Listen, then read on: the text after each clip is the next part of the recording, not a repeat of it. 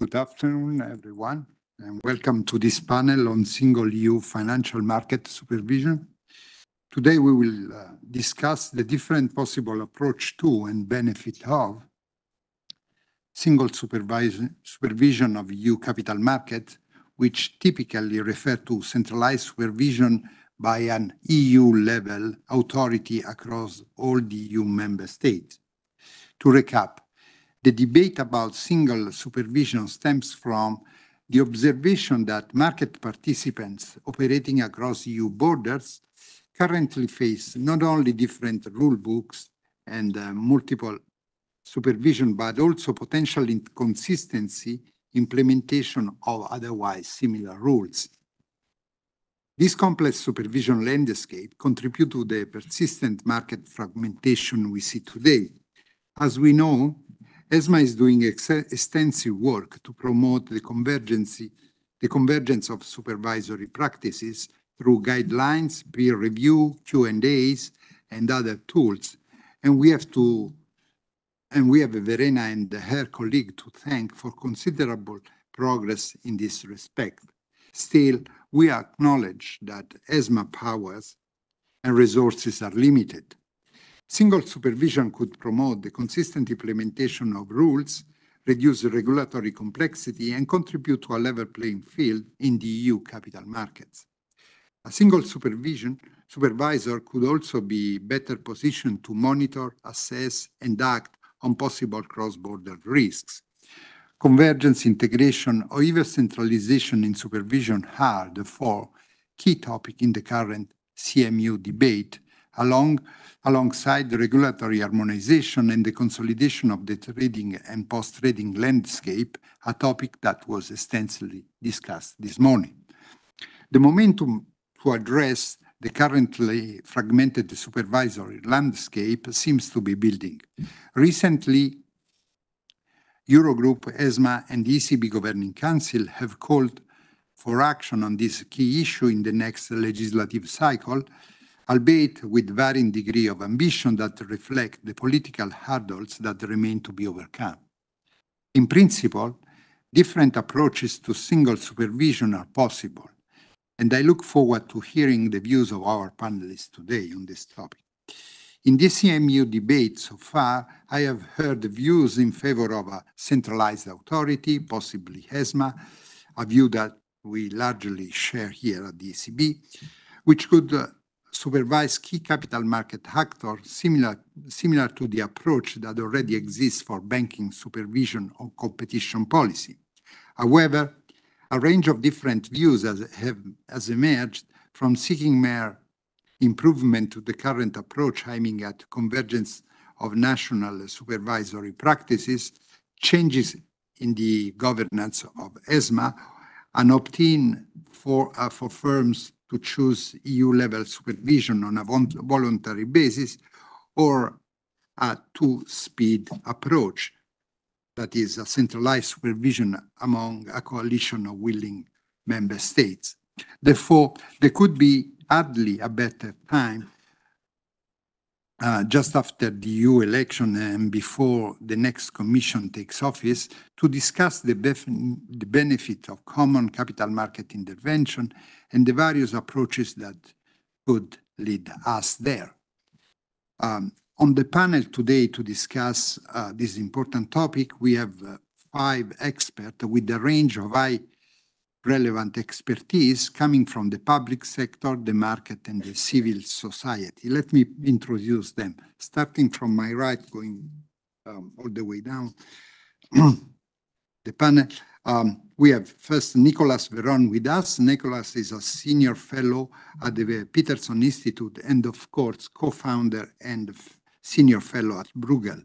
He recently published an analysis on the state of play of the CMU, including concrete, far-reaching proposal on supervision integration.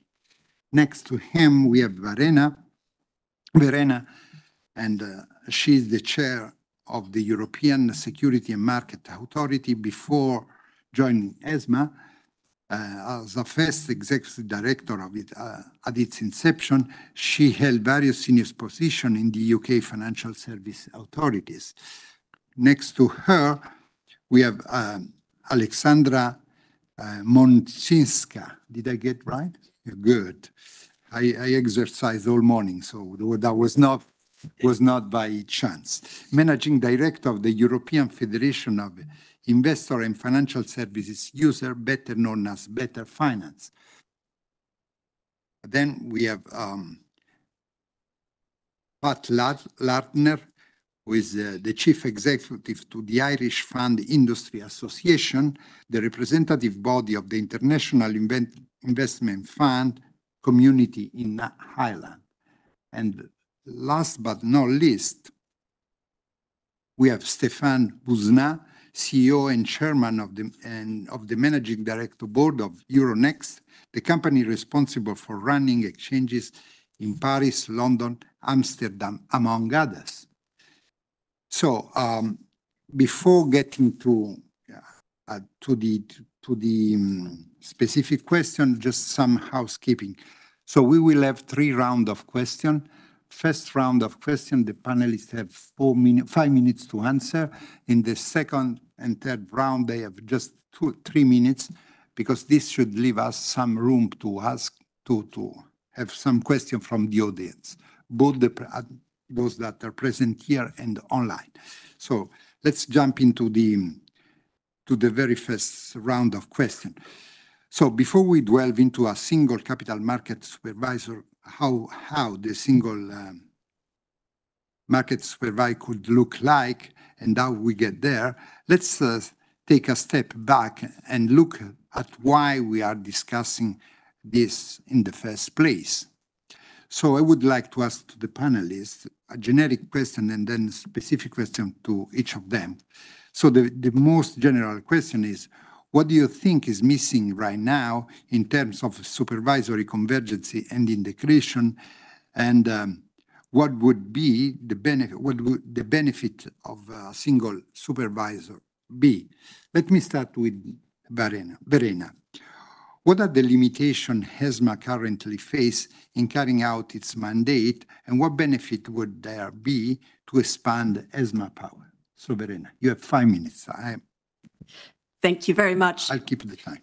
Thank you, Piero, and thank you very much for having me here today. It's great to actually have a conference where we focus specifically on this topic. It's clearly very topical, it's more and more discussed.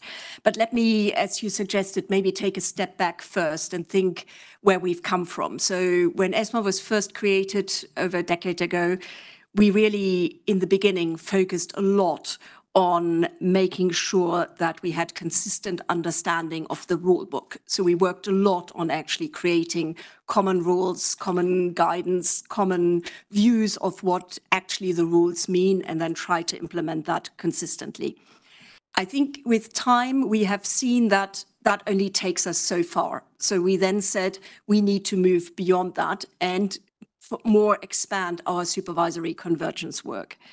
And as part of that, we've really looked at how is supervision actually conducted on the ground, and what in particular areas are the things where we still have divergence of how actually supervision is done in different national competent authorities. And the aim was to ultimately make supervision more efficient and more effective. So, and I think we've advanced quite a bit on that. We have certainly have now an expanded toolkit with the new ESMA regulation in 2019. We got some additional tools, such as union strategic supervisory priorities, where we basically focus all of our efforts as the national authorities on one particular risk or issue where we believe we need to really have a consolidated and common approach. We've also developed a number of more in-house tools, I would call them, where we basically went beyond that and looked at, for example, voluntary colleges or common supervisory actions, where we basically, on a voluntary basis, get the NCAs together and say, look, we believe this is really a common issue where we need to all make sure that we focus on and we look at. And so that has proven actually quite effective, and has certainly hugely enhanced the cooperation and collaborative effort amongst the NCAs. I think when it comes to the constraints that are there, the reality is that in the end, all of that convergence effort relies on the ability and the willingness of individual national competent authorities to join in that common undertaking, which in the vast majority of cases they very much want. But the reality is also they always have competing national demands on what might be more important in their country. And therefore, it is an additional effort to make sure you have the right capacity and resources to look at the European-wide risks in a consolidated way. So I think it's clear that extensive convergence work is a real challenge to deliver on, both for national competent authorities and for ESMA, just in terms of capacity and ability. I think the other thing that we need to recognize is that there are limits on how far convergence work can go. We rely ultimately on the goodwill and the abilities of the national competent authorities and their ability to operate on a timely and effective manner to take care of specific supervisory risks. And while we can push in that direction or there, the reality is it remains in the hands of the national authorities. And with that, there are different cultures, there are different approaches to how to deal with certain things, which will always mean that even if you have the best single rulebook, the outcome that you get in the end is hard to align really completely. And as you said, Piero, the reality is that we have challenges with increasing cross-border business. And how do we make sure that that interconnected cross-border business can be supervised in a way that is genuinely joint and a close cooperative way? And that's why ESMA, in its recent position paper on how to build an effective and attractive market, has very much focused also not just on thinking about what do we need as a single supervisor and in which areas potentially, but really also how can we, for the vast majority of areas where national supervision will stay, where it will remain at national level, how can we further drive the convergence efforts?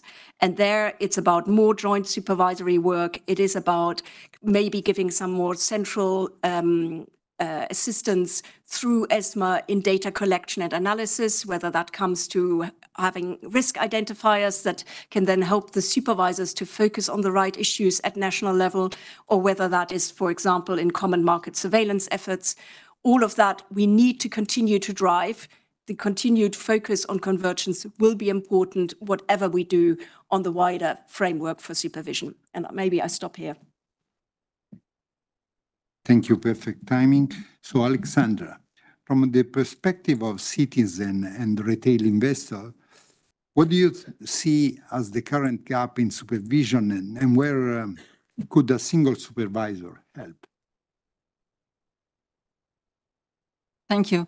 First of all, thank you to the organizers for inviting a representative of retail investors and citizens to this discussion. In fact, maybe for those who are not familiar with Better Finance, we are a federation of member organizations. We have member organizations in most of the European member states, and their individual members are individual investors, so retail investors. Maybe because you asked us to take a step back, I would just take maybe even additional one step back, because for retail investors, extremely important to this discussion is the context. And of course, the idea of single supervisor comes not from nowhere. We would like simply to see the CMU progressing. It is not. For the last decade, the outcomes for retail investors are poor. We have seen recently some statements and reports that complain in a certain way about the situation in which retail investors do keep their savings on the bank accounts, they don't invest them. One of the reasons for that is, of course, value for money that we are not going to discuss here today, but of course, value for money that at the end of the day the investors get is connected to how well the supervision of the financial entities is working. And we have done also a bit of research. I mean Better Finance, with our member organizations, and it's pretty clear from this research and also from the annual report that we publish on the real return of the long-term and pension savings, that the outcomes for consumers are not good. When it comes to the key gaps in the EU financial supervision, so we see many of those gaps. It's fragmentation of regulatory standards. It leads to inconsistencies in the application of financial regulation. and it is creating an uneven playing field. We have insufficient cross-border cooperation, so a lot is happening cross-border. Financial markets are increasingly interconnected, but there is no really mechanism that would allow for a seamless cooperation between different national bodies. We have also complexity of regulatory environment, and this is also a problem for retail investors that would like to invest and understand also a little better how it works, and especially for those that would like to invest cross-border. And also we see gaps when it comes to enforcement of financial regulation and also the imposition of penalties. We have some member states where the national competent authorities are pretty vigorous, and others that are being criticized for not doing enough, or for example,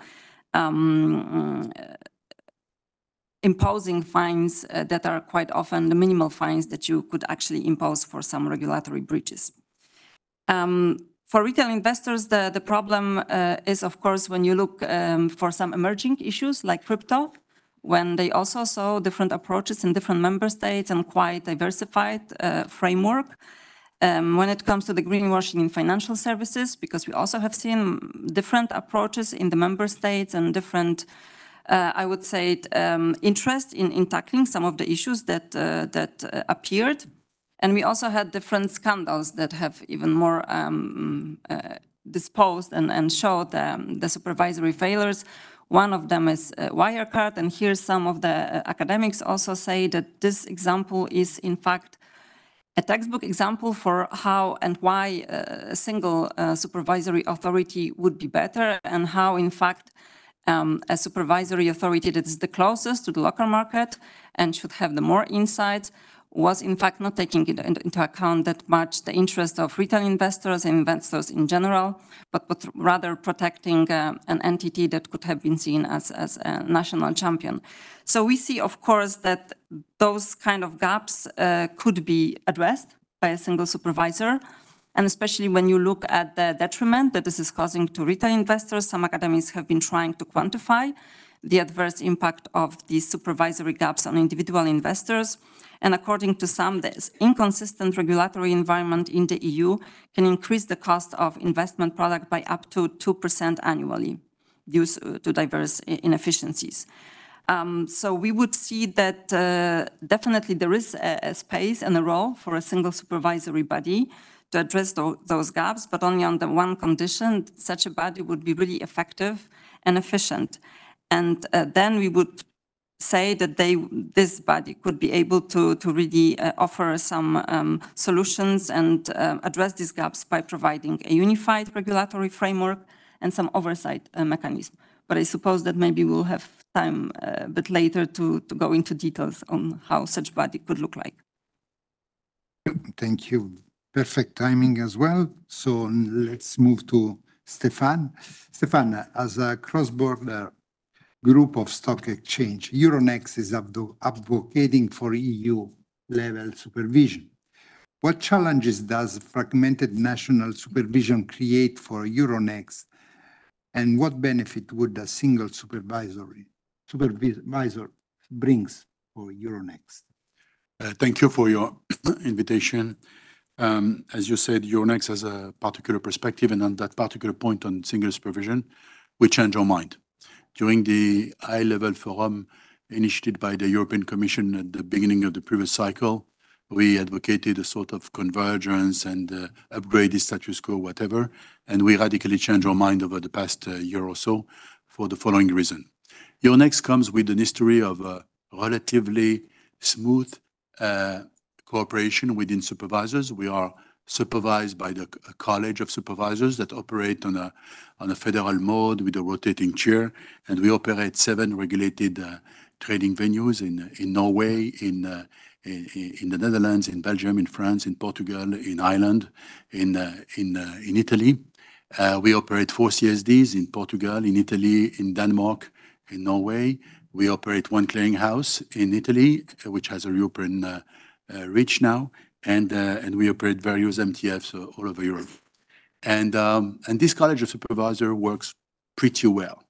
The problem is that the single liquidity pool we operate, the single order book we operate, the single technology platform, which is by the way, pretty large, because over the years, we have now average daily volumes of equity trading of 10 to 11 billion euro per day, which is twice the size of equity trading in London. We have aggregate market capitalizations of companies listed on Euronext market of about 7 trillion euro, which is again twice the size of the aggregate market capitalizations of companies listed in London. So it's a pretty large integrated European market. But even if it works okay, it's not optimal, and it doesn't converge.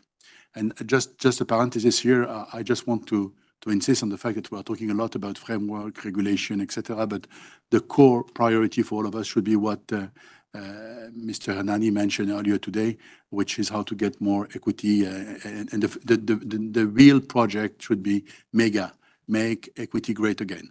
And that should be our priority, because really you can do whatever very nice dress.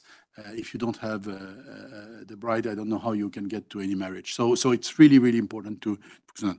Now, why is this situation today not optimal? Just because of fragmentation. In reality, you have 27 national supervisors, and in some countries you have a financial market. In some countries you have zero financial market. So the reality is that you have national authorities that don't know what they are talking about, because nothing is happening locally. I mean, the voice of Slovakia to discuss European fishing policy is important and interesting, as is the voice of the Czech Republic to discuss the European fishing policy. But the reality is that there are some countries that are so small and that are pure buyers of finance that they don't have the critical size to handle complex issues. And you have, on the other hand, countries that have very complex issues. So there is a reality which is a big gap in terms of understanding and relevance of the market, because finance is not distributed in an even manner. Second, you have a difference of culture. Some national regulators are obsessed by one single thing, which is the rule of law and applying only the relevant rules. Other national supervisors see their role as being the Ministry of Capital Markets and as steering and have somehow a delegated authority from the local ecosystem to shape and influence the development of capital markets. That's very different. In some NCAs, you have that the leaders are quasi-judges or very senior experts. In other NCAs, you have politically appointed people who have been defeated at the previous elections. So, because it doesn't matter at the end of the day, whether you have Mr. X or Mrs. B. So the reality is a fundamental fragmentation of knowledge mandate. So if you want to buy powerful integrated capital markets in Europe, we cannot live with that type of supervision. And again, there are very extremes on both sides. The second thing is that the reality is that the local supervisors do a one-size-fits-all job, because it's very different from the banking supervisions. The banking supervision supervise banks, but the capital market authorities supervise issuers, asset managers, market infrastructures, to mention the main clients of them. And this is a totally different world.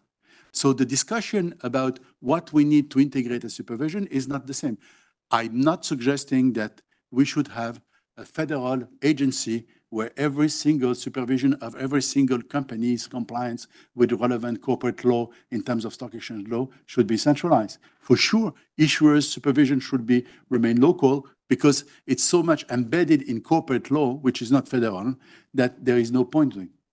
For asset managers, the debate is a bit more balanced, and clearly for the ones who have a multi-country operations, that should be federalized. And for sure, I believe, for market infrastructure, we need some form of consistency. And one last point at this level, we should not distinguish too quickly the need of single interpretation, because by one single body, and the need to proceed in parallel to single rule book.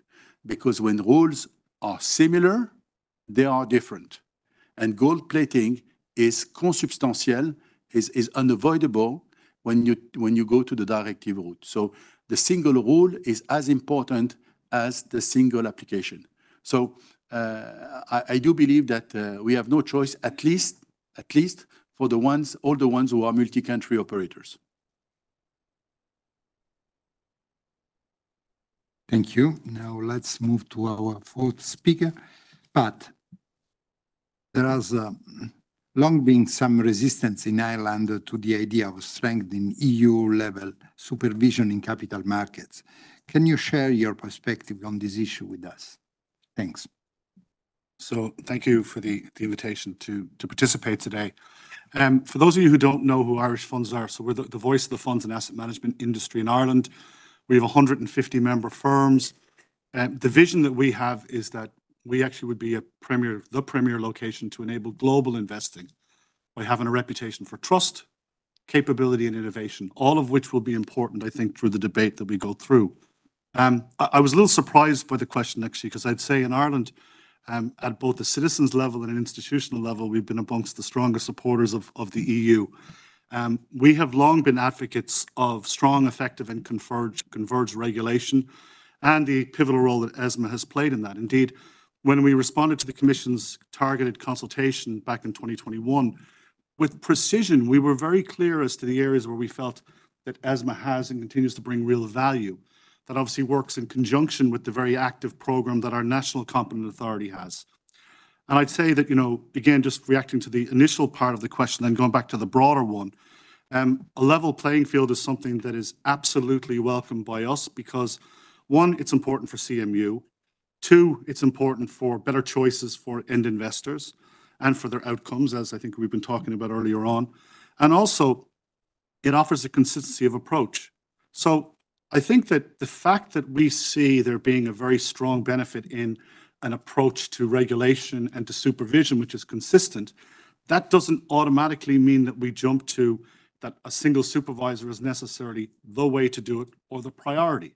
Now, why would I say that? So the reason I'd say that is actually to come back to, well, what's the nature of the problem that we're trying to solve? And this conference is actually rooted in financial integration. So financial integration, I think, as the ECB itself has helpfully helped to outline, what does it mean? It actually means that you effectively get financial services are available under the same rules and the same conditions for all the countries that use the euro. So let's break that down into availability. So what is available at the moment to all citizens?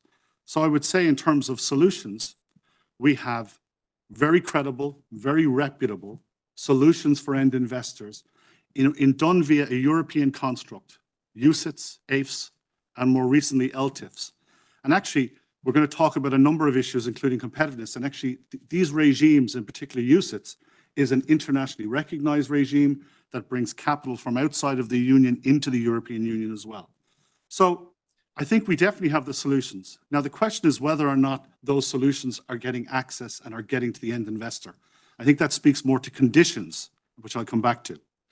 In terms of the rules, well, we do have, and I know there will be different views, we actually have a very well-established set of rules. Same rules, we actually have very, very active revision of those rules in terms of making improvements.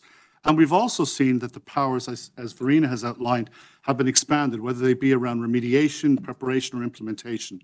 I do think in terms of rules, one of the things to impact integration is how do we look at the sequencing between rules being regulated and legislated for and then adopted, because that has an impact also on the end investor. In terms of conditions, I think ultimately this is where I would probably focus. And first condition that we have to have for financial integration is do we have the capital? As Aleksandra has said, we actually have the capital. We have, and we need to activate about 41% of the average European household balance sheet is sitting on deposit. So therefore, the question is, if we have the capital, what are the other conditions that need to be created? I think access is definitely one. I think we need to acknowledge the fact that we are starting from different cultural starting points. And I don't mean that at the level of the regulators. I mean that at the level of the populations. I came from Poland yesterday, where they are actually at a different stage of their journey. And actually how we make sure that we bring different groups of citizens along is going to be very important. And I think that there's also a piece around literacy, but this question, are we actually encouraging citizens to engage with financial services? Why should they invest? Because ultimately, in all the discussion that we're having about capital markets union, we're talking about other people's money. There has to be a strong feeling that both from policymakers, regulators, and industry, that there are very good reasons why they should do it. So in conclusion, I think that we can and should be focusing on the conditions as a priority. I absolutely would acknowledge that there is more that can be built on the already great work that ESMA and the national competent authorities are doing. But given the fact that we have many different things going on here, what exactly is the priority and what will yield the best and most enduring results? Thank you. Thank you very much. Finally, we go to Nicolas. Nicolas, in your recent paper, you explained that a single rule book is not sufficient to make a single market and that supervisory architecture is crucial. Can you elaborate on what you see as the key benefit criteria and success of a single supervisor compared with multiple at the current setup? Well, first, thanks a lot to the European Central Bank and the European Commission for having me here. It's very inspiring for me to speak here about supervisory integration in capital markets and what I view as a sanctuary of integrated supervision in general, because it's still the home of European banking supervision until moving to the other side of the street next year. I need to make a few disclosures. I'm an independent non-executive director of the trade repository of DTCC, which includes an entity which is supervised by ESMA. I'm not speaking today in that capacity, let me be very clear, and I don't view it as a conflict of interest. I'm also a member of the Scientific Council of Better Finance, but that's not a conflict either. Some of what I will say will overlap with some of what has already been said. I'll try to minimize that. So first thing I want to say is that we're talking about the shortcomings of failures, but a lot has been achieved. I have a vivid recollection of a comment made by Fabrice de Marigny. The old-timers will remember him as the Secretary General of the Committee of European Securities Regulators, a predecessor of ESMA, and he was instrumental in what was called, I think, the Himalaya report, because it looked like it would be very difficult to achieve in the 2000s. And when the legislation establishing ESMA was published, we invited him at Bruegel to comment on the legislation. And I remember him really vividly. He said, "It's a dream come true." So he felt the Himalaya had been conquered. It was kind of maybe not the end of the road, but basically the real deal. Now we view it differently because, as you said, there has been a lot of learning along the way, but I think we should remember this is part of a longer journey. Having said that, after 10 years of Capital Markets Union being coined by Jean-Claude Juncker in July 2014, we did indeed observe, as you just said, that regulatory harmonization isn't enough. And I won't elaborate for a very long time on this, but I think a good illustration was given by Mr. Koblitz earlier today. He said, you get a prospectus authorization or an issuing authorization in one member state, and it's not recognized in another.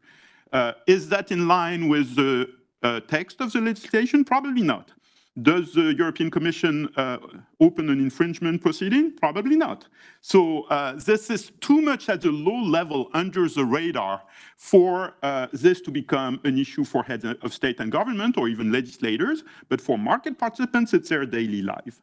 And you can say that across a range of authorization procedures and enforcement mechanisms and all the things that securities authorities do. So basically, the obstacles are hidden. They're not hidden in plain sight. They're hidden in the experience of market participants, but market participants, for obvious reasons, also don't have an incentive to go very public about meeting those problems. And therefore, I think this explains why supervisory integration would be catalytic and why reformers really need to focus on this issue if they want to achieve something in comparison to the kind of scattershot approach we have seen to Capital Markets Union in the last 10 years.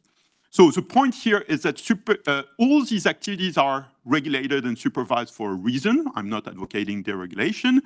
but supervision shapes markets. Supervision shapes markets. If you have fragmented supervision, you will have fragmented markets. So what are the criteria for success?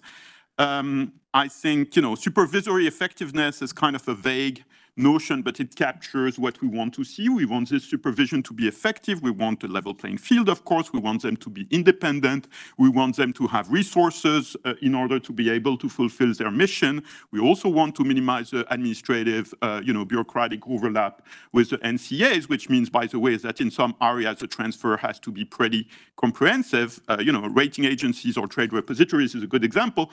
This was a blank slate. There was nothing before it was introduced, and therefore ESMA does everything. The NCAs are not involved at all. So that works in terms of minimizing bureaucratic, burden. But for market segments where you have an established infrastructure, of course, it's more difficult.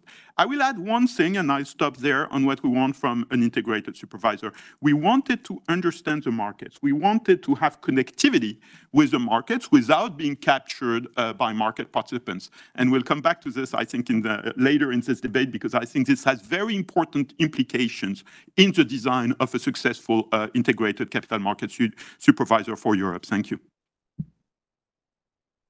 Thank you. With this, we have concluded the first round of questions. Now we move to the second round. We will have one question for each panelist, and we will focus on the scope of supervised entities. I remind that you guys have 3 minutes to answer to the question, and I hope you will be disciplined as you have been so far, so that we can have some time for questions from the public. So, a recent statement, papers, and report on CMU have highlighted very different level of ambition and ideas about which entities should be included in the scope of supervision. Question for Verena. In its recent report on Capital Market Union, ESMA proposed evaluating whether specific areas of EU capital markets may benefit from EU supervision based on a criteria such as cross-border or pan-European dimension. Would you see the single supervisory mechanism as a possible model for capital market supervision where an EU-level authority would be responsible for the supervision of systemic cross-border actors? Or are you considering other models such as that of competing policy, which Benoît Cœuré recently suggested could inspire capital market supervision? Back to you, 3 minutes. Thank you very much. And it's a big question for 3 minutes, but I'll do my best. I think the success of the SSM is clearly an example that we should look at. At the same time, I also believe that we need to think about what capital markets actually need. And I very much share what Stéphane said. I think we should remember that capital market supervision is, however, different from banking supervision. So I think we need to look what is the right model for the specific cases that we are looking at. And clearly, there's no one model that necessarily might even work for the whole of the capital market sector. Nicolas was referring to it. Even for the mandates that ESMA currently has direct supervisory responsibilities for, we actually have slightly different models. In some cases, it's basically grown out of a completely blank sheet where we are directly supervising firms exclusively. NCAs have no further supervisory powers. Then there are other mandates where it is actually shared responsibility. So, for example, when it comes to data reporting service providers, where some, the bigger ones, are supervised at ESMA level, the smaller local ones at local level. Then we have others where we have a complementary role with the national competent authorities.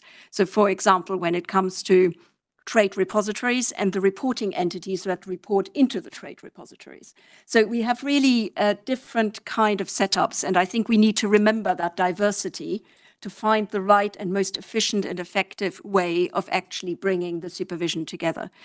And there have been clearly different debates. You mentioned it, Piero, different ideas put forward. I think from my perspective, And what we put into the ESMA position paper was very much to focus first of all, which are the areas where it would make sense. And then let's look at what would be the right model to do so. And the criteria for where it would make sense clearly is based on significant pan-European business. That's clearly where it is most efficient and most effective to move to that level. And I think in that case, what we put as examples were market infrastructures, post-trading or exchanges. We also proposed potentially crypto asset service providers, where actually at the moment we are building 27 times supervisory regimes in each country for a completely new set of market players. Seems not very efficient to my mind. So I think we could have done that better maybe. And then I think, as I said previously, for the vast majority of areas, I would still see national supervisors very much in the lead and working with ESMA and driving forward convergence on that national supervision and making sure we try to do things even more effectively together. Thank you. So let's move to Nicolas. Nicolas, you have argued that the areas of market infrastructure and the reporting requirement are those that should be most urgently placed under the centralized supervision, while investment fund and prospectuses could be left for a future stage. Can you explain what considerations supported this prioritization and why did you come to this conclusion? Well, I'll try, but actually there is a sequencing point that to me is much more important than that. And this is the fact, and this is absolutely not a judgment on the excellent work that Verena and her colleagues are doing at ESMA. But I think before expanding the responsibilities of ESMA, I think ESMA needs significant reform because it has not been designed to be an independent supervisor. And I think irrespective of the quality of the staff, irrespective of the quality of the work, there are fundamental obstacles to supervisory effectiveness of ESMA as a supervisor, as long as its build-up, its governance, its funding, its design are not significantly reformed. Let me make it very clear that I'm not speaking in my capacity as an independent director of a supervised entity here, completely different approach, but only as an external observer. So ESMA needs a new governance. It needs a new funding model. Fortunately, there is a model for that. If you look at what the European Union has just decided for the EU Anti-Money Laundering Authority, for which the legislation has just been finally approved, it may even be published, and it will be implemented in the next few months. I think this is a perfect blueprint for what we need at ESMA. So we don't need to reinvent something here. We have a blueprint which is based on European experience of, the single resolution board, the single supervisory mechanism, competition policy, what have you. And it can be transposed to what we need for capital market supervision. By the way, I don't think you need that immediately for insurance. The EBA, of course, is in a different space. So really focus on ESMA. Now, having said that, and I will still answer your question, why did I single out market infrastructure and corporate reporting or requirements? Because I think they're very simple to explain in terms of subsidiarity. And here I can only, on market infrastructure, expand on what Stéphane said earlier in this panel. But I think if you think of critical significance, including for financial stability purposes, by the way, if you think in terms of interoperability, which was mentioned this morning, and in the case of reporting requirements, very simply, if you think of comparability, which is the basic reason we have those requirements, because we want to be able to compare from one firm to another, irrespective of the country, it's very easy to understand why supervision of these matters need to be integrated. Thank you. So let's go back again to Stéphane. What would be your perspective on a model where largest trading venues, including Euronext, would be subject to EU-wide single supervisor, while smaller national exchange would remain under national supervision? would you then be concerned that national supervisor would have additional reason to create obstacles to consolidation? You kind of answered to this in the previous round, but then you have a chance to... No, but let me be maybe more specific, and a sort of benchmark analysis with the banking supervision is useful. Just like in the banking supervision, making a difference between what is systemic in the banking supervision, what is pan-European in terms of reach or action, in our case, basically where consistency is needed, is one key metric. So if a local market infrastructure, which is purely local, decides that what is good for them is to be super connected with local specificities, why not? But for any market infrastructure that is operating in various countries, irrespective as to whether it's a bottom-up construct as our system where we are aggregating several exchanges that are bottom-up consolidation, or whether it's a top-down project like CBOE, which is incorporated in one single country in the Netherlands, but operating across Europe. I mean, we believe that consistency of supervision to create a proper level playing field is important. So it's similar to the notion of systemic, non-systemic being relevant at the European level, or I wouldn't say relevant, and then everyone would choose. Second difference, I covered it clearly by nature. Some activities like the supervision and regulation of issuers would have, in my view, to remain local. One last comment about where the banking supervision could be an option. Clearly, the governance of ESMA today is inspired by the fact that it's a talking body. It's a body that produces level 2 or level 3 pieces of regulations. It's a coordination body. It's a peer group, but it's not effective in terms of supervising large entities. In this respect, the governance model of the ECB and the SSM is a relevant one. We need to have around the table an executive board which is much more compact, which takes decision, and a consulting body which is relevant but only for non-executive decision, because we can't have the fiction of some national competent authority having a say in decision whether or not they have a financial market or not, and whether they understand the issues. I mean, I remember very precisely the debates during the COVID crisis on the ban on short selling. There was a fundamental intellectual debate as to whether or not short selling on equity should be banned. Some countries felt that it had to be banned because it was good for issuers.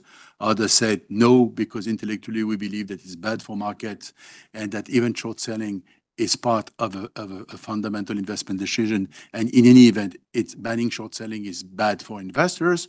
So ultimately, there was a debate between the ones who thought it was what is good for investors, what is good for issuers. That's okay.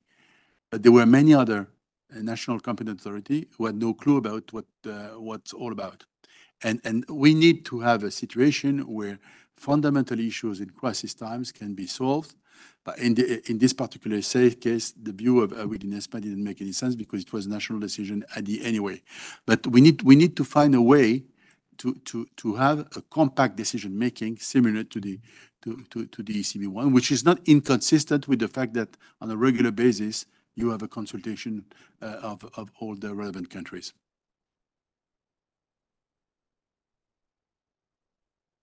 To Pat. So Pat, Christian Noyer recently published a report that was requested by the French Treasury, and this paper suggested that asset managers could submit themselves to the direct supervision by ESMA under an opt-in arrangement on a voluntary basis, which would in turn offer more effective passporting rights across the EU. Would this sort of setup help overcome the objection some market actors have to single supervision? What do you think?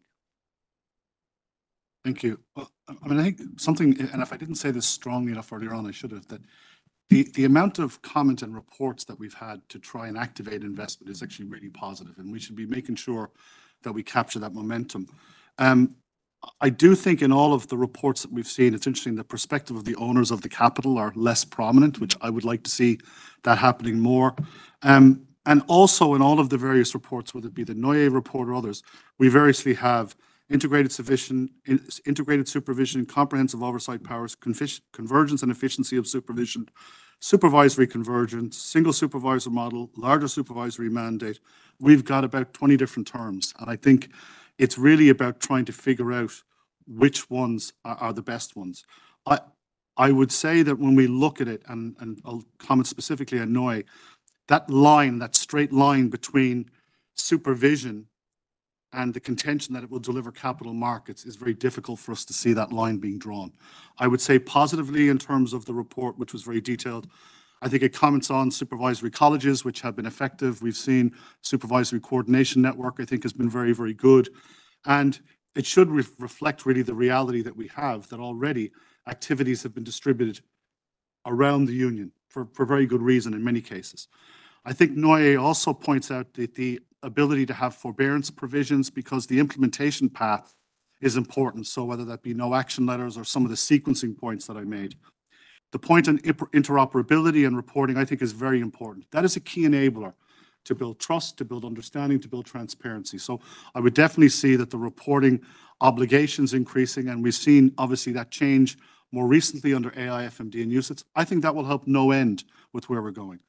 Where I would challenge, though, and I would challenge the fact that it is suggesting in the report that national approaches are a consequence of supervision.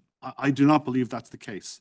So, for example, if one was to say that in the absence of supervision, that, you know, in the absence of national supervision, if you had central supervision, that it would ease the problems.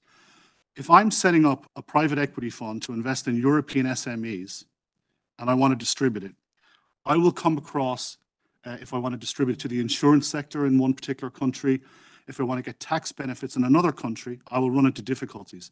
They have nothing got to do with supervision. They actually have to do with underlying structure. So I think it's important that we're clear about where the impediments are and where the impediments aren't. Because clearly you still have to comply with all of the national regulation. I think that there was this point about opt-ins and as being kind of effective for supervision. So if we're saying that if you have an opt-in to central supervision, that's going to be better than existing passports, isn't that a comment about the operation of the existing passports rather than creating potentially a two-tier system? And that is, I think, a risk here. Because ultimately what we're looking for is a greater harmonization right across the board. The objections finally, and I'll try and be brief, that you say that come from market participants, they're not necessarily principled just because we're talking about single supervision. So their objectives, excuse me, and this happens whether we're talking in Ireland or I talk to my colleagues around Europe, they want consistent and converged rules. There isn't the same equivalent support for single supervision because we're in an environment, as was discussed at the very start of the panel today. We've got higher inflation. It's harder to generate risk-adjusted returns net of fees. So therefore, if one adds on potentially another level of costs, another level of reporting, what are you doing to diminish those? And I would say finally that, you know, we'll talk a little bit more about comparisons with single supervisory mechanism, and I know we've had comments about the SEC. I think we got to be careful that we're not attributing a benefit from one model created for one purpose to another set of circumstances. That I think is worth discussing a bit more. Great. So let's move to Aleksandra. So Aleksandra, focusing on the single supervision of the largest wholesale actor makes sense from a financial stability perspective and could be more politically feasible. But it could leave entities that cater for retail investor, for which investor protection is a key supervisory concern, within the remit of national supervisors. Is this something you are concerned about, and how could this be addressed? Thank you. And thank you also for many good comments done by previous speakers, and especially to Pat for, again, underlining that the discussion should be a bit more revolving about around the owners of capital, also the access to good products. And this is also very important. We see the point. So Better Finance really tries to be pragmatic. We had, we think, some good proposals how to improve the access to good products. As we have seen in the recent discussions on the EU level, there was not enough political willingness, there was not enough courage to follow up on that. When it comes to the focus on the wholesale, we do see the point.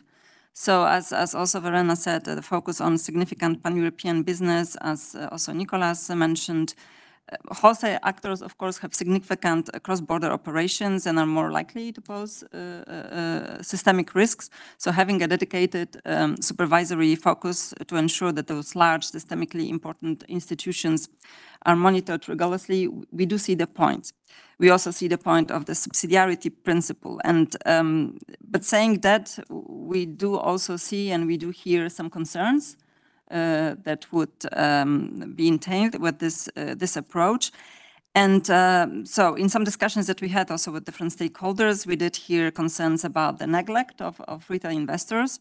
So focus on the wholesale actors leading to insufficient retail attention to retail investor protection. The dual supervisory framework, of course, could create some further inconsistencies and gaps that we were saying at the beginning of our discussions we would like to address with the single supervisory body. Investor confidence was one of the points that was raised. The concern that the retail investors' confidence could be undermined with the focus of single supervisory body only on the wholesale issues.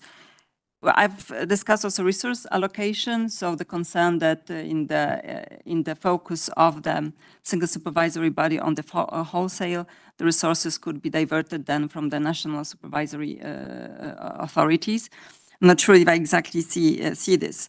But in this setup, I would say that also drawing the inspiration, in fact, from the competition policy and how this system works, maybe would not be bad. Because in fact, there you do have one central, very strong body, and you have many authorities in the member states. And it is fact that 90% of the decisions there are taken by the national competent authorities. But let's not forget that there was also a huge effort in this area of the European policy to have those national competent authorities on the same level in terms of supervisory toolbox, enforcement, resources, independence issues. So there's whole directive focus and really directed at making them equally, I would say, efficient and effective. Thank you. Thank you. Then let's move to this third round of questions. One question for each panelist, and we will focus on supervisory architecture and governance. There are different approaches that could be taken to achieve single supervision, both in terms of the respective power and responsibility of national and EU supervisor, and in terms of the governance of the EU supervisor itself. So let's start from Pat again. In your view, Pat, how could the single supervision be set up in such a way that it caters for the specific needs of each national market? Can there be fully harmonized supervisory practices without a single supervisor? Please, Pat, 3 minutes. Thank you. So listen, I think given my comments earlier on, I'll probably focus a bit more on harmonization. As I said, I came from Poland yesterday, and they're at a different stage of their journey. But I think it's important when we're putting this together to realize that we have to make sure we bring the citizens of the Union along. And if we don't, there will be both economic and political costs of that down the line, particularly because we're talking about their money funding the collective issues that we need to face. I would be of a view that harmonizing practices is definitely achievable. I think ESMA have demonstrated that. I think, we've seen 29 peer reviews. So there is definitely an ability to do that. I would re-echo the point about data and using that to support governance. I think we probably tend to forget as well that the system really goes far beyond what we see in other elements of the single market. And I think to the comparisons about the single supervisory mechanism, and let me preface this by saying I'm not an expert in banking, but the single supervisory mechanism was created obviously to make sure that systemic risks were addressed. I think it is clearly open to question whether the single supervisory mechanism and a single regulator has created greater competition in the market and actually has created great cross-border. So if we are using that as a rationale for creating a single supervisor in the security side, I think that we probably need to see a little bit more evidence of that actually happening. And I think from the SEC has been mentioned elsewhere. So the question I would ask is, do we have greater retail participation in the United States because the SEC was created in 1934, or because the 401k was created, which has given rise to retail participation?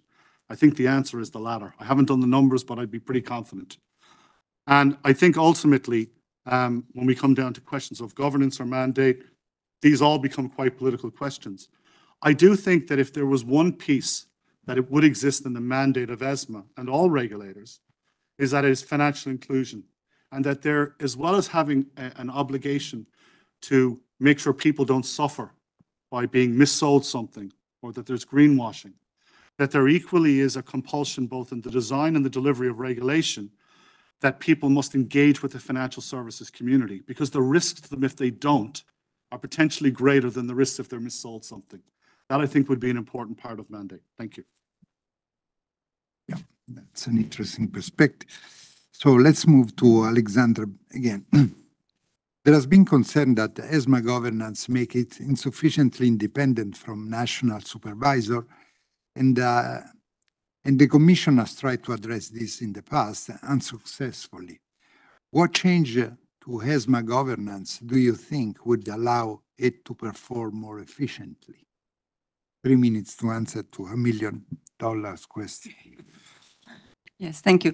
Just very quickly to answer the very good, interesting comment on the financial inclusion. We would still think that to make the CMU and investing in capital markets and in general in the EU more relevant to consumers, access to independent good advice would be even more important, but it's of course connected to financial inclusion.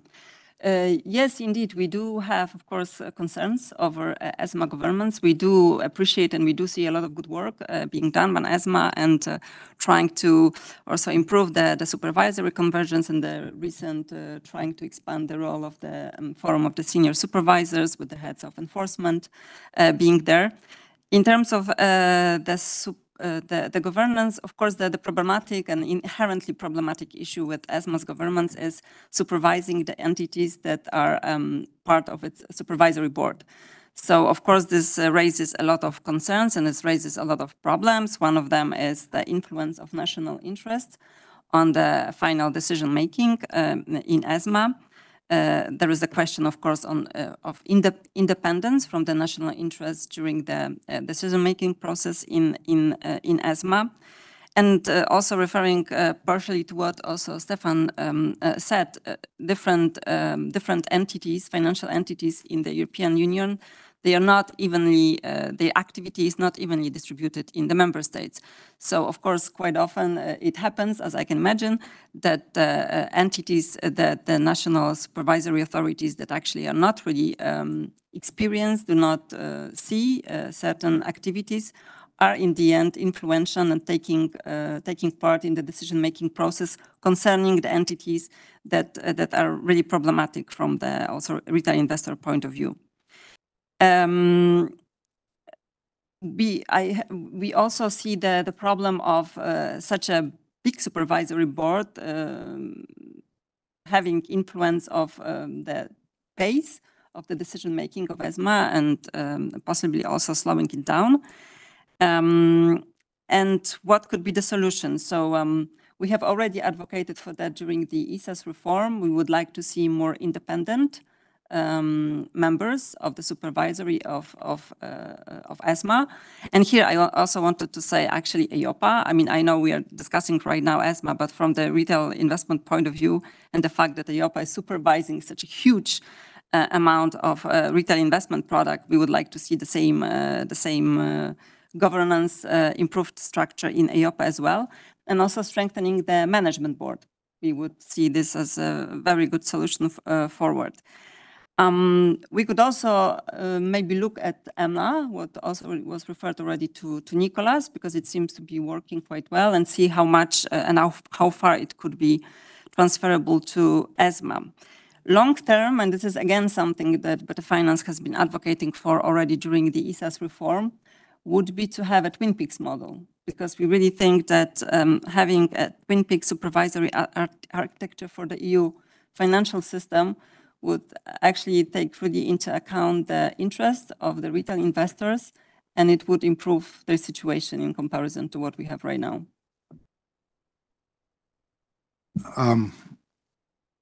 Stéphane, this is for you. One potential concern of market participants that they could have with the single supervision is having to interact with and pay fees to both national and the EU supervisor, which could actually increase the compliance cost and decrease efficiency. Are you worried about this, and what would be the most efficient setup from your perspective? Well, I'm always worried about cost, about taxes, but you know, the rule of law has no price, but it has a cost. You have to pay people to do the job and to implement supervision. And for sure, the end game is some form of coexistence of a federal supervisor and local supervisors. And for sure, as in the case of the banking supervision, it will take time to clean up the local monetary policy museums and to find some specific relevance. I said earlier that in the case of market supervision, it will be easier, and it will be because there is an obvious role for local supervision when it comes to issuers. But there will be a moment of double cost that's unavoidable. Also, building a federal agency that will have the power and the bandwidth and the skills and the reactivity of the SEC will mean more work for us, but will mean also probably, I wouldn't say better management, but a different management, because the core mandate will move from contributing to the production of regulation and drafting towards active supervision of situations. So that's unavoidable. I think what is important, and I want to conclude with that, is that we focus on two things: single rule book. One of the best output of the previous cycle is the Listing Act, with the decision to have at last a sort of European S1, a single prospectus, and many of us are working hard to make sure that this single prospectus becomes as close as possible to an American S1, because that will change the life of the planet in terms of investing in European companies, ACM teams, asset managers, everyone.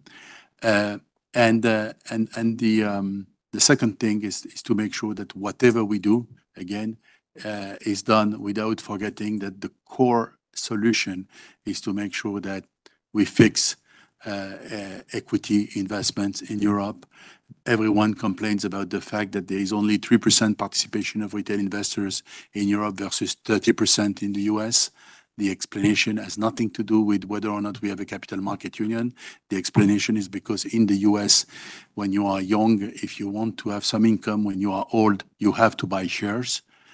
Whereas in Europe, when you are young and you want to have some income when you get old, you just have to hope that people around you will continue to pay taxes and social contributions. So that's the explanation between 3% and 30%. The same for asset managers with prudential risk. I do believe, I'm going to see Christine Lagarde later today, I will tell her the problem of Europe is not that there is too much risk in portfolios, as there was the perception in the early 2000s and mid-2000s. The problem of Europe is that there is not enough risk in portfolios. We have created asset management rules where people cannot invest in risk because everything has to be liquid and safe, and you have to have a life jacket, an umbrella, a belt, suspender, condoms, everything. So otherwise you cannot invest. The problem is that the explanation to the gap in the risk financing, in innovation financing between the US and Europe is precisely because we need to switch the concern from there is too much risk. There was too much risk. That was the macro risk. But today there is not enough risk. And therefore, prudential ratios have to change. It's a big contracyclic because I'm saying that whereas at the moment where solvency is going to be published or is published in the Gazette, but the reality is that it's a contra-cyclical measure. So making equity great again means that at the national level, at the multilateral level, we need to switch completely the rivers of investment, of savings that are today distracted to public debt and to export of investment into non-European asset managers. Otherwise, everything we discuss in this building will be like discussing the sex of the angels while the Ottoman are capturing the city of Constantinople. Thank you. Thank you. This is interesting. And maybe but for another time, we should discuss whether we have a preference for less risky investment or if there is something else. But this is for possibly another time. So let me move to Nicolas again. So Nicolas, you argued that the ESMA direct supervision should be decentralized through regional offices, but without involving staff from national authorities. Do you think this is politically feasible and realistic? And why would this work better than involving the national authorities? Thank you. To clarify, I didn't say this shouldn't involve staff from national authorities in the sense that I advocated ESMA creating local officers. It would be perfectly fine, I think, for those local officers to poach or employ staff which currently works for national authorities. Look, this is, I think, a leitmotif of this debate is this is different from banking supervision. And again, it's appropriate that we have the debate in this building. But it is different at a fundamental level, as Aleksandra and Stéphane particularly have emphasized, and Pat as well. We're talking about protecting investors first. This is a conduct of business supervisory challenge, mostly. There are elements of financial stability, but they're not front and center. And that's different from a prudential approach. So there are many reasons why we really cannot copy the design of the SSM. And I very much emphasize with what Aleksandra mentioned, what we are doing is not creating Twin Peaks in infrastructure, but the Twin Peaks architecture, the model should be the kind of long-term horizon that we aspire to reach one day. So why is this idea of local offices of ESMA attractive? For reasons that are both of policy and politics. Let me take them in that order. The policy rationale for having local offices is the point I mentioned earlier. You need connectivity with market participants, including those which are not in Paris. And if your only connectivity is with the Paris-located market participants, that is competitive distortion, so it's a bad idea. And again, we won't have the same supervisory model as we have here for significant institutions. Maybe you can create something like a joint supervisory team for Euronext that maybe would make sense, but not for, say, rating agencies or trade repositories. Moving from the current exclusive competence of ESMA to a joint supervisory team framework would make absolutely no sense. And it's very clear that there will be a number of segments like that. So that's a policy reason. You want the connectivity with market participants. Of course, the mission should be, at least in the first phase, focused on wholesale, not retail, but still you need to understand the local laws, the local language, etc. The second reason, which is political more than policy, is that to state the obvious, and that was implicit in your question, there is fierce opposition to supervisory integration from NCAs and also from a number of market participants, as we have seen. But it's going to require a different political compromise from the one that was achieved with the creation of European banking supervision, or for that matter, with European monetary union. So you will need a political compromise at the high level where member states get something, but it won't be the kind of designs that we have with national central banks or in banking supervision with NCAs. So it has to be something different. I would argue that given the nature of market supervision, it cannot be a compromise in which NCAs get something, but it can be a compromise where member states get something. So this is a political reasoning. I'm outside of my area of expertise, but I think that works. So basically what you want is to create buy-in from the member states, if not from the NCAs. The suggested design would be that the ESMA officers would both provide the local connectivity and could have specialization. So for example, you could say, accounting standards is in, I don't know, I'm putting random places, in Amsterdam. Market infrastructure is in Frankfurt. This or that thing is in Paris. Paris, anyway, is the seat of the organization. Something with fund management, absolutely in Ireland because they're so good at it. That kind of things. Again, it doesn't have to be this, but the idea is that you can create that basis for political consensus, which is difficult to achieve, in a framework which is generally more centralized than what we have for European banking supervision because of the nature of what we're talking about. You mentioned Benoît Cœuré, his mention of competition authorities. I'm already past my time, so I won't expand on that. I will only mention that I believe all competition authorities, national competition authorities in the European Union were created after the creation of the coal and steel community and even after the Treaty of Rome. So they were created in an environment where they would be part of European frameworks. That's obviously not the case for market supervisors. Thank you. Right. So let's go to Verena. So Verena, echoing this idea that ESMA should become more decentralized, as Nicolas just said, some see the risk that Paris could become the EU leading financial center as a political obstacle to strengthen the role of ESMA, and argue that regulation and supervision should be separated, similarly to the setup in banking supervision. Does strengthening ESMA really mean strengthening Paris as a financial center? And what do you think of the idea of separating regulation at ESMA from supervision in another entity? Thank you.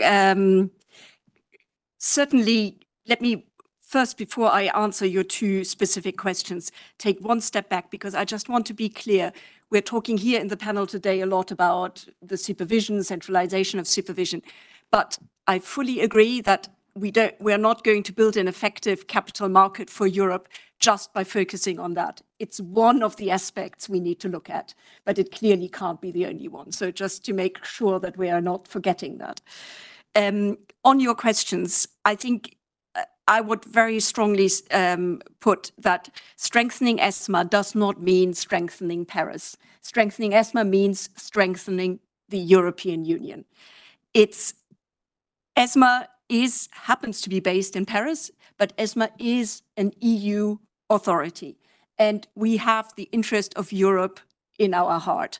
I might buy my croissant in the local boulangerie in Paris, but when I move into the ESMA offices, I'm a European. I'm not there to strengthen any particular center. I'm there to make sure that we actually have an effective European capital market. And I want to be please clear that that will drive every one of us in ESMA and has always driven. It's one of our core values is to be European. So no bias, no particular reference. What I think we also need to have, and I fully agree with Nicolas, is the ability to really understand the markets in different parts of Europe, because they are different. Capital markets have developed very different in different parts of the European Union. So we need to have that understanding. Whether we need to be decentralized for that, I'm not quite sure. We're quite a small organization, actually of 350 people. I'm not sure you want to split us around 27 different offices. I don't think that's necessarily the most efficient way to go about it, but that we can discuss for a future debate. So capital markets has to work for everyone. It has to be genuinely European. Then moving to the kind of collaboration with the NCAs. I think whatever we do and however we set up the central supervisory function, we need to work with the national competent authorities. In many cases, they have the expertise on the ground. We need to make sure that we use that expertise, that we can benefit from that. We don't want to just duplicate. We want to actually make it work effectively as a whole and make sure that we actually have the efficient use of all of our experience. And then part of that, I think, also goes to the governance point. Actually, if I think about how ESMA works at the moment, I actually have very heated and intense debates on certain things when it comes particularly to regulation and to guidance. When it comes to our direct supervision mandates, actually the trust of the whole board in the ESMA ability to do that and the ESMA staff is huge. So it's actually much less controversial, much less debated, and people genuinely take their national hat off when it comes to the supervisory task. Finally, on regulation versus supervision, I personally don't believe it is a good idea to start splitting that. And again, I think you need to look at capital markets with its very different aspects differently from banking. In the capital markets, you clearly have very diverse specialization. You have people who supervise issuers, who look at prospectuses. You have people who are experts in fund management. You have people who know about clearing and settlement, just to give a few examples. If you pull apart the few people and experts that you have into supervisors and policymakers, you really lose something because you need the virtuous circle of understanding regulation to be a good supervisor, and you need to be having the supervisory expertise to actually do good policymaking. Thanks. Thanks a lot. You have been very disciplined, so we have some time for questions from the audience from here and from remote. Before giving the floor to the colleague that just raised his hand, please, I want to make just what I learned today is that we are not just bank center in the intermediation, but we have too much bank in our mind, if I understand correctly. Right? We look everything through the model that the way we intermediate savings is also shaping the way we think about in supervision. So we should move out of this mental scheme. Please, can you introduce yourself and Giovanni Bassani from the ECB. A more general question on the institutional framework. I'm just asking because this morning the European Court of Justice issued a decision in which, I still have to read it accurately, but in which basically said that the Single Resolution Board is not an autonomous and independent authority, but basically all the resolution decision needs to be, the real decision is coming from the European Commission. Of course, it was going back to the old Meroni doctrine. So I was wondering, it seems, again, I have to read this judgment in more depth, but it seems, again, that these all debate agency institutions, that the agencies are once again put back to a sort of ancillary role. I'm maybe exaggerating. And so I was thinking what Nicolas was saying, that there is already a model like AMLA. Apparently, if they need to supervise the markets, it takes a lot of discretionary decision, not like banking supervision, but I would say similar. It seems with the institutional structure and the institutional European framework, that's not possible. So either you are again in the dilemma, you change the treaty, you create a real European institution to do that, or a European agency doesn't seem to be fit for purpose. I haven't read the ruling either, so I remember ESMA short selling, which was a ruling of, I guess, the same court. Was what kind of SRB decision was the matter of the ruling? Was that a resolution decision, or, for example, a resolution in Banco Popular? That's interesting. Okay. Well, to be further explored. If you had asked a question yesterday, I would have said my impression of the jurisprudence of the ECJ is that for the kind of things we're talking about in terms of supervision, there is actually no doubt that Moroni gives the leeway. But again, thanks for mentioning this new data point, and we'll look at it. Thanks. So if we actually did have a bit of a debate in this in the board task force, which looked at what we wanted to put forward as ESMA on the capital markets. And one of the recommendations you will see is on the regulatory framework. And actually within that, one of the things we were very conscious of is that indeed sometimes the current legal regime is very restricted on the judgmental possibilities that you have and is quite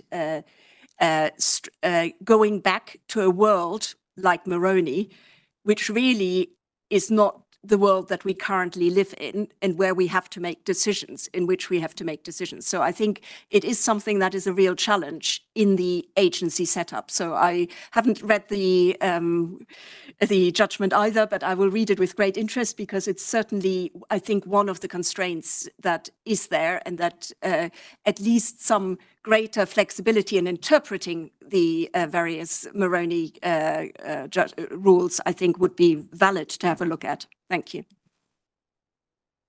Thanks. I had a look at the question online, but it seems to me that, the discussion has provided plenty of answer to the question that I am reading. So in the, to be on time, I just would close here.